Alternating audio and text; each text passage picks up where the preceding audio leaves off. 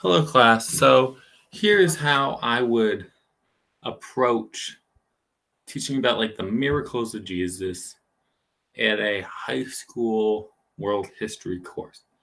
So again, we're going through this from a historical perspective, not from the specific perspective of a believer.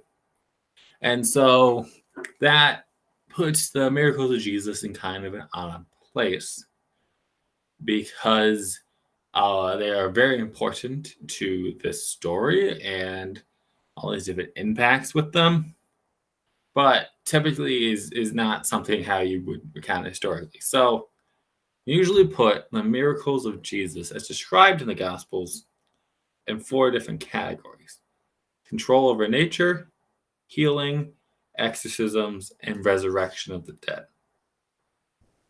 So when it comes to control over nature, these are some of the most famous miracles. Okay, so like a chemical change, right? Turning water into wine at a wedding. The calming of the storm. Story of Jesus being asleep in the boat. There's a storm going on. Disciples wake Jesus up in a panic. He goes and he calms them, right? So he has authority even over the weather himself. Walking on water is something that is attributed to Jesus before and after his death and resurrection.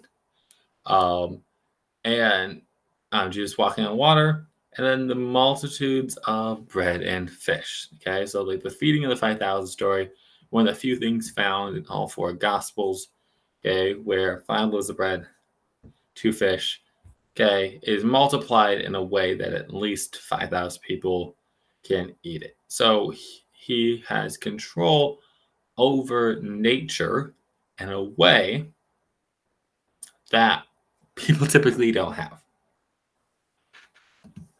Then there are miracles that are related to healing.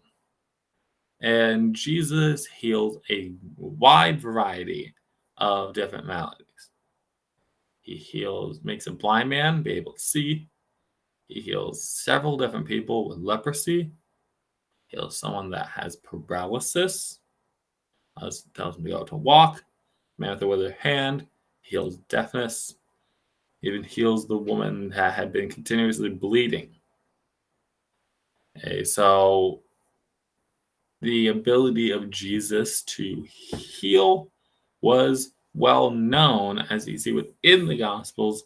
People seek him out for this specifically. Now, this is interesting. Third category of exorcisms.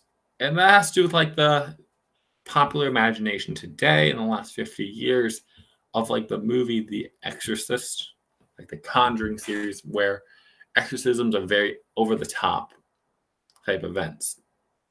And on the base level, exorcism is the casting out of a demon. And if you take the gospel events face value,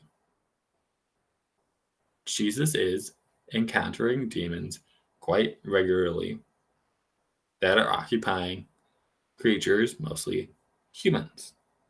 And that Jesus has authority over them and can force them to leave. Now, we do have to consider the first century beliefs about demons. And sometimes you still hear this type of terminology of someone that is fighting their own demons, what has to do with, say, addiction or mental health. Okay? And so there are things that today we may ascribe to being people with severe mental health issues that people in the first century would have attributed to the literal possession of demons. But if you take the Gospels at face value, Jesus is casting out demons. And the last category for Jesus' miracles is resurrection of the dead. Bringing people that were dead back to life. If you put the Gospels all together, the stories, he resurrects the young girl. He resurrects a young man. He resurrects his friend Lazarus, who had been dead for several days.